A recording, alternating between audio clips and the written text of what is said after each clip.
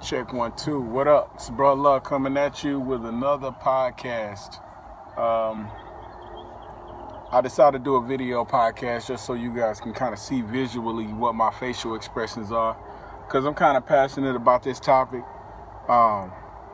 Basically, this podcast is going to be called "People Don't Care What You Use." Exclamation point, exclamation point, exclamation point. People don't care what you use. Most of the time, when you get in a conversation with other producers, it's like, hey man, what you use? Well, I use Pro Tools because it's the standard. And then the guy, that uses Ableton, he's like, well, I use Ableton because it's more technical and you can, do more with the warp mode. And then the other guy steps in, well, I use Fruity Loops. You know what I'm saying? Because, it just makes it easier to do this and whoop out the band. And then another guy says, oh, well, I use Mixcraft. And then there's the other guy, he says, well, I just use a hard disk recorder. I got a multi-track hard disk recorder, and then I just mix everything down to that. And then I go from there into whatever. And what I want to say is people don't care what you use. When I say people, I mean music connoisseurs, people that actually buy your music off iTunes, people that actually invest in your vinyl records that you take to the plant to press up. They don't care if you use Fruity Loops or if you was beating on a desk and you had a freaking pan flute and you sampled to your iPhone and took that and put it into a CD burner. You know what I'm saying? A RCA 2-track CD burner, and uploaded it online from that. They don't care. They don't care what you use. A lot of times I think producers get caught up in so much of what another producer uses. It's like, oh, I wouldn't do that if I was you. Some cats is downright nasty, like, oh, you use that. But at the end of the day, it don't matter what you use. If you got Pro Tools 12 or if you got Sonar 1, if you got Cubase 1 or whatever, the only thing that it boils down to is the final outcome and what your sound sounds like. I know cats that got Pro Tools and they beats and they production, they mix down, they have people come and record. Sounds like garbage. Would I tell them that? If they ask me, yeah. If I was consulting them, yeah, I would say something. But for the most part, you spend all this money on equipment. If you ain't developed your ear, if you ain't developed this thing right here, it don't matter. There's guys that, if you listen to any Mad Lib record, from where he was just using the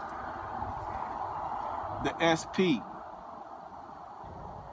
dude was flipping the crap out of the technical aspect of just the individual piece itself. You feel me? And so, and the sound that he got out of the SP is amazing.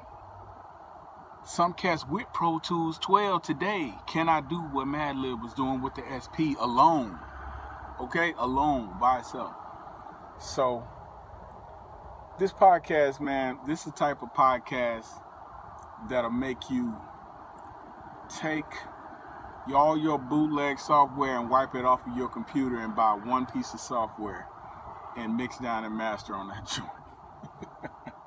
It'll make you throw away your laptop and get a AW16 with some Shure mics. Man, them Shure mics are freaking amazing, man. You freaking ding them around for like 15 years, they still sound great. But anyways, back to the subject. It don't matter what you use, it's the final outcome. Fans are not asking what type of microphone Katy Perry recorded her vocals on. Fans are not asking the Black Eyed Peas what multi-tracker they used for Let's Get It Started, which I find it hilarious that that song was originally Let's Get Retarded, and they flipped the words. But nobody's asking what they tracked that song out on. Nobody. All they want to do is turn the music on and hear how great it sounds. If you're a producer, develop your ear, man. No matter what piece of equipment that you're using. I don't care if all you had was enough money to get a Newmark turntable and you bought your first 2 vinyl records and you don't have nothing to record on yet. Listen and emulate. Listen and emulate. If you don't know what emulate means, look it up. Emulate what you're hearing. Alright, so yeah, it's been another podcast. People don't care what you use. Other producers might. And you may come into some politics when you bring your crap. You know what? Before I end this thing, I watched a Teddy Riley interview. Last week, I think he did a Red Bull interview. If you're on YouTube, go look it up. He did a Red Bull music interview where he was talking about how he recorded the majority of the embryo New Jack City movement stuff, which is New Jack Swing. I'm sorry, not New Jack City.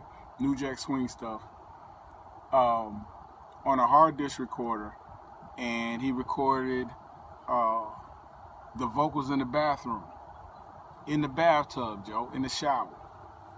And when he took everything into the commercial studio to redo, they asked him just to track the vocals out from the hard disk recorder as well that he was using at home, because they could not emulate that bathroom shower stall reverb.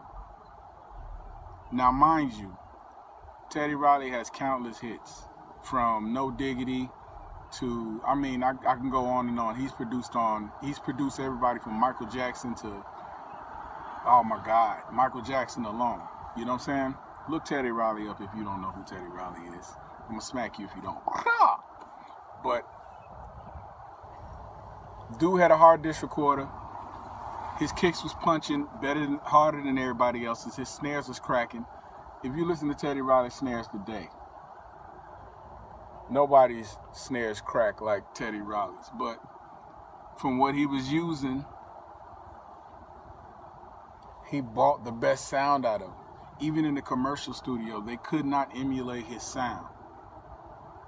Take what I'm saying to you with a grain of, I'm going to make the best sound that I possibly can with the gear that I have. If you have a laptop, you're 10 steps ahead of everybody. If you got a hard disk recorder, there's so many things that you can do. So many things that you can do.